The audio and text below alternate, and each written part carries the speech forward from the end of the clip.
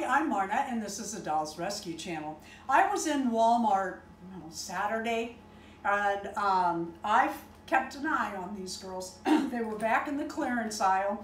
They were marked down to $24.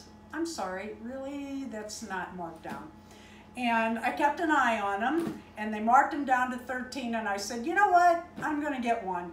So I looked at all of them, and I checked out their faces and their eyelashes and everything, like I do with everything, from stuffed animals to puppies to dolls.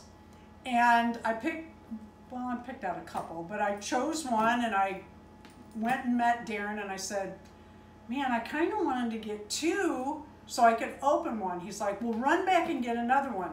Luckily, the second one that I had already checked out was there, and I looked at it real quick, you know, checked it over in case somebody moved it. And I got two for $13 each. I did not have Krystal Bailey.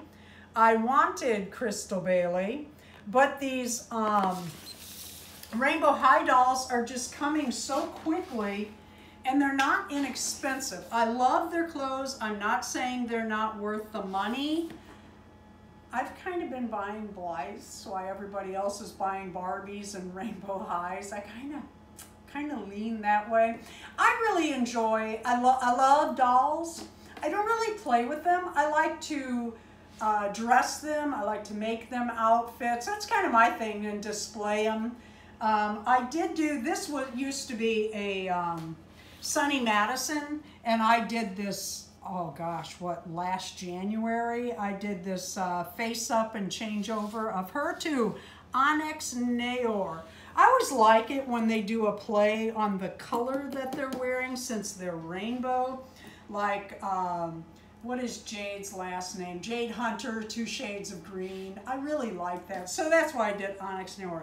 Anyway, please come back. Believe it or not, Carrie, I'm gonna open this box, one of them, and get them out and hopefully make an outfit.